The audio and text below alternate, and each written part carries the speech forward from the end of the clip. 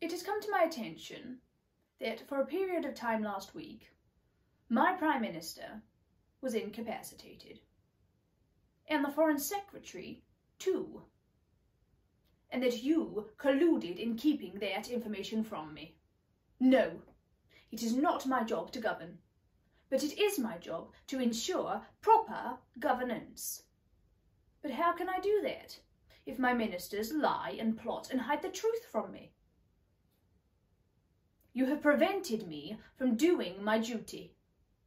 You have hampered and bamboozled the proper functioning of the Crown. How could you? My own late father valued you greatly. He believed the phrase, "History teaches never trust a Cecil."